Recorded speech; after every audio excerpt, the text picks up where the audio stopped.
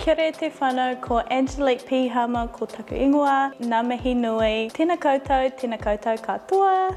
Growing up, I never really saw myself doing real estate. I always had different ideas of what I thought I would be. But then I met Maxine. I found out that she was joining the real estate industry, and that really piqued an interest for me. Followed along her footsteps and decided to do it, and I've really loved it since. Getting to connect with different people, understanding their circumstances, knowing that I'm able to change people's life for the better or help them to move on, especially first-time buyers. That transition is a huge deal, and to be able to be part of that process is a really wholesome feeling as well. I think because I've been encouraged to embrace my culture, it's really helped me become who I really am. I'm started to be recognised as a young mana wahine in the industry, which is really comforting because I am a person before I am a real estate agent. And that's the reason I love working for Harcourts, is that I've always been encouraged to embrace my culture through every step of my business.